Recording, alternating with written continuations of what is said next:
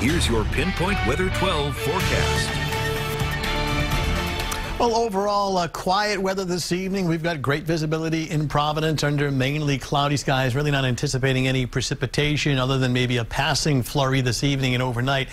That would be about it. Temperatures now in the low to mid 30s. Now, downtown Providence is just 20 miles away from Chepachet. And the reason why I bring that up, look at Chepachet snowfall last night at 13 inches. Just an incredible gradient. This was a snowstorm that ranged anywhere from 1 to 13 inches. So talk about, you know, the have and have-nots here. North Foster 11, West Greenwich 11, Richmond at 12.1, Barreville coming in at 9, and then you go to New Bedford with only an inch and a half. The airport in Warwick only 3.4, Westerly at 7.5, West Warwick 7, and Weston Coventry at 9.3. So just this incredible east-west gradient in the snow. So you may be wondering, well, what happened to the 12-inch snowfall? Well, it's there, it happened, but notice how it was shifted more to the west by almost, well, about 20 miles. So it was more in these pink areas, and then to the edge of that was more of a 4 to 8-inch snowfall, then right into the city and towards New Bedford,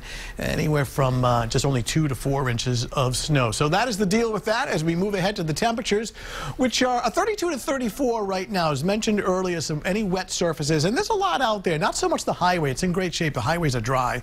Secondary roads, parking lots, your front walkway, things are going to freeze up tonight. So be careful on some of these side roads traveling later tonight, or that first step out the door tomorrow morning will be a little icy. So some icy spots tonight. Our next system on Friday is mainly rain. Then here we go again. Potentially second half of the weekend, watching for a potential coastal storm. Meanwhile, partly cloudy skies on the satellite photo. A lot of snow to our north, northern New England, upstate New York. So our storm from yesterday is broken in two pieces. One is east of Cape Cod, the other one to our south, but far enough offshore so that most of our precipitation is up in northern New England right now. Take a look at the forecast this evening and overnight. Other than a stray flurry, and that's it, it's basically quiet. But look at the temperatures well below freezing overnight tomorrow morning at 7 a.m. So icy spots early. It's mainly cloudy, but really not much in the way of precipitation other than maybe a flurry or a snow shower. See the blip of white right in there? So every now and then a flurry or a snow shower. Mid-30s during the afternoon, and then later tomorrow evening, tomorrow night, we're back down into the mid-20s. So for tomorrow morning, more clouds than sun, and again, early on, watch for some of these icy areas. By noontime, we're climbing to 34.